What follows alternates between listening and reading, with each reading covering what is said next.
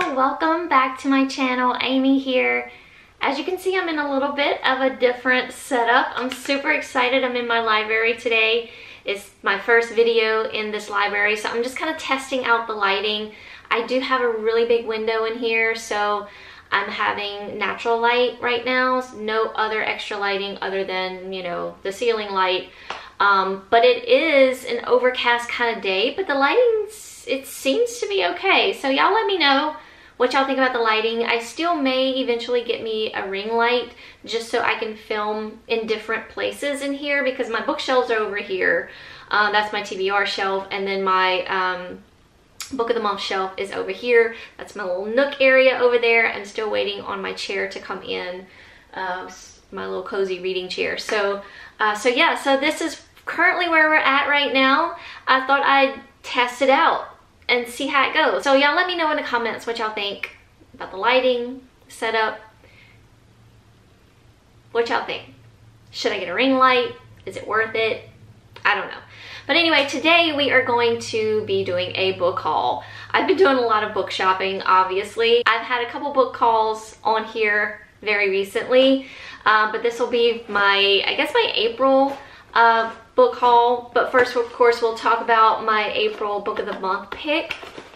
I only got one book for April because the choices, I wasn't really sure on what I wanted. Nothing was really standing out to me, except now I really wish I would have gotten The Hunting Wives, because everyone is raving about how good that book is. But I ended up getting Arsenic and Adobe by Mia P. Manansala.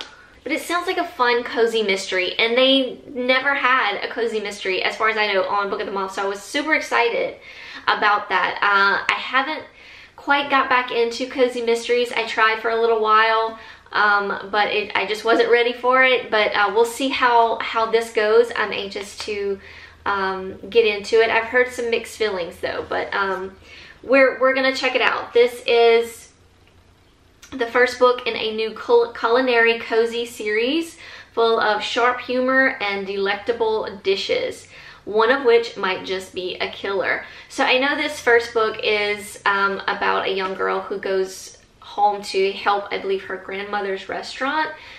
She is a cook herself. An ex-boyfriend comes into the restaurant, and lo and behold, he is poisoned and he dies. So of course she is a suspect. So I'm sure we're going to be reading about how she is trying to clear her name, and I'm sure we're gonna have some very good fun recipes in here. I wonder if they do the whole recipes in the back. Yes, yes, just like my beloved Booktown Mysteries. And there's another one, I think it's the, oh, I forget the series, but it's always got like a piece of food on the front cover. It's by Joanna Flukes.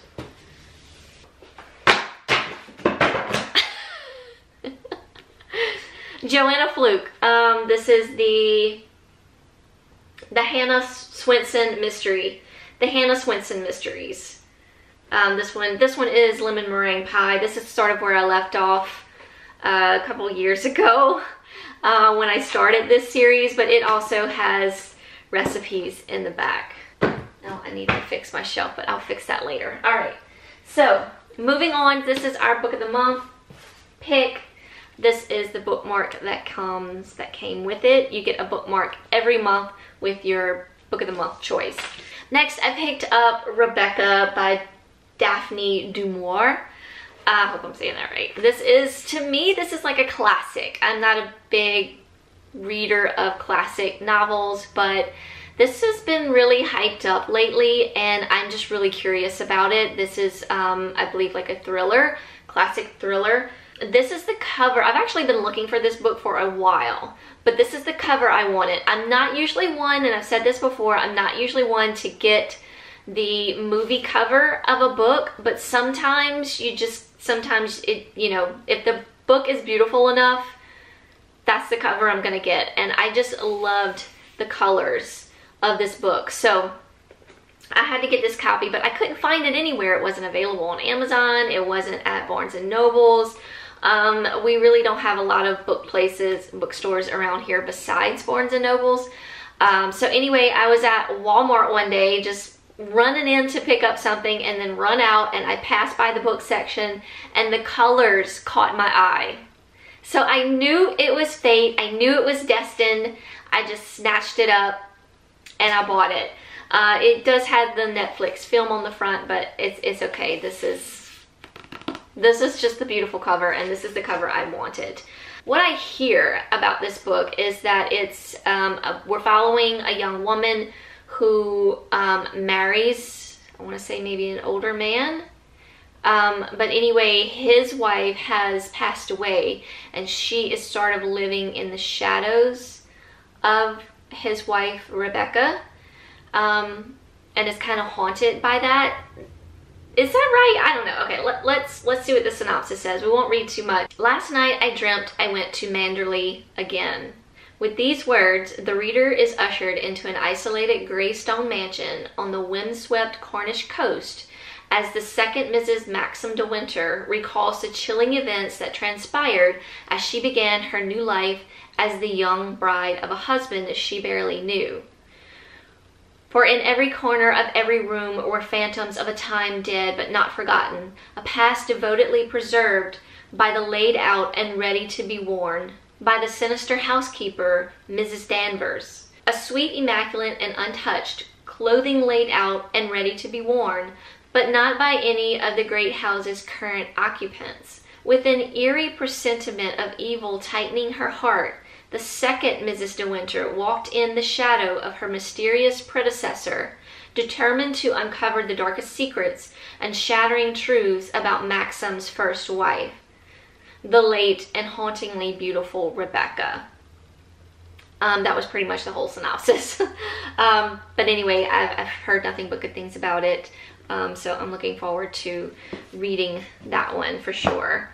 Next up, I picked up Dare Me by Megan Abbott. This has been on my TBR wish list for a really long time. I think I watched someone's booktube video maybe last year, or I don't know. It's been a while. I think it was Rachel with the Shades of Orange. She mostly reads horror, and she did a video on like erotic horror. That's where I got The Girl in 6E, the recommendation for The Girl in 6E from her, which I absolutely loved. And this was on there as well, so I had written this book down too, but I could never find it. They have the movie cover, but I wanted this cover. So you see, it just depends. It depends on what the cover looks like. Anyway, so this, I believe, is a young adult type of story. Dare Me reveals something very true about the consuming, sometimes ugly nature of female friendships. Addie Hanlon has always been Beth Cassidy's best friend and trusted lieutenant. Now they're seniors who rule the intensely competitive cheer squad, feared and followed by their peers until the young new coach arrives. Cooling and commanding, Coach Colette French draws Addie and the other cheerleaders into her life.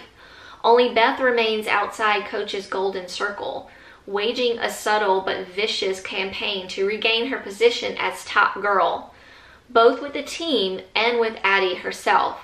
When a tragedy leads a police investigation to focus on Coach and her squad, Addie tries to uncover the truth behind the death and learns that the boundary between loyalty and love can be dangerous terrain. Dare Me hurtles past the glitter and angst of high school cheerleading right to the bruising inner struggles of adolescence.